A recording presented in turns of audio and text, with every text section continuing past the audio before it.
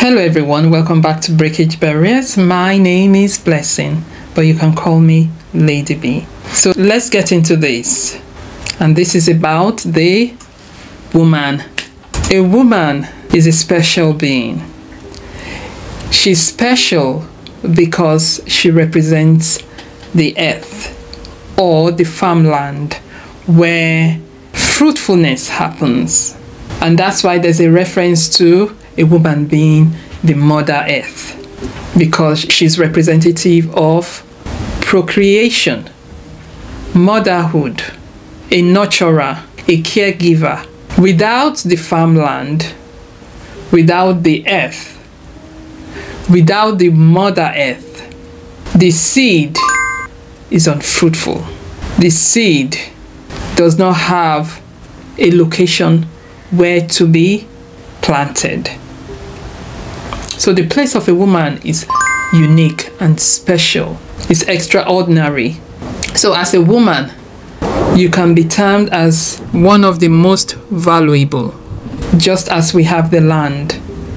Without the land on the earth, then there might be nothingness, vagueness, unfruitfulness, unyielding, absence of life.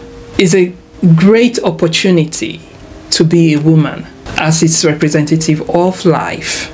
So as a woman, do not allow anyone else to tell you otherwise, that you're just there to reproduce. You're much more than that. You are a life giver. You are a nurturer. And there should be nothing else to prove it, but just as you are, because as a woman, you are more than enough.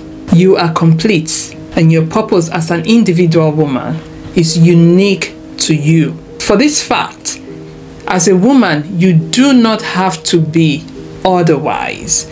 You do not have to prove strength. So there is no need for a woman to want to replace the place of a man, because you are representative of a life giver. There are cases whereby some women, because of their traumatic experiences, having to fight through subjugation and oppression as being a physical woman, have come to a place of proving to be a man in terms of attitude, in terms of relationship, and in terms of being a provider as well.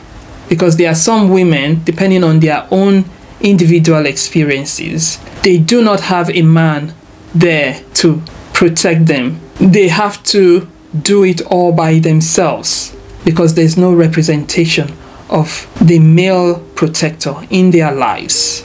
And that's understandable. Where we shouldn't miss it is losing the aspect of being a woman, being the queen. And societal pressure adds to it as well, especially in this era, and depending on what part of the earth you live in.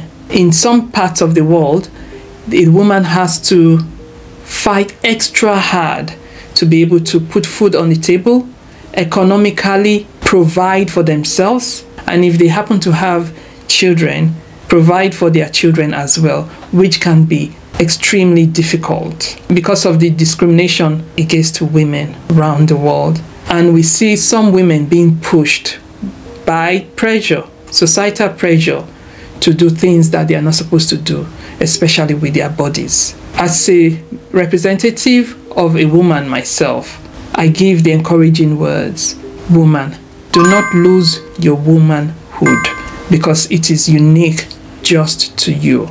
It is what defines your gender, not you completely, but defines your gender. And you need that gender to be able to fulfill your true purpose here on earth. Remember, regardless of the situation you find yourself as a woman, you're first and foremost a queen.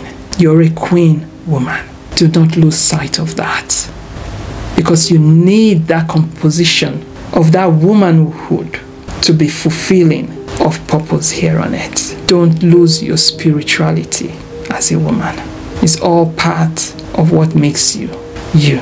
Thank you very much for watching and listening. Do take care now. See you next time.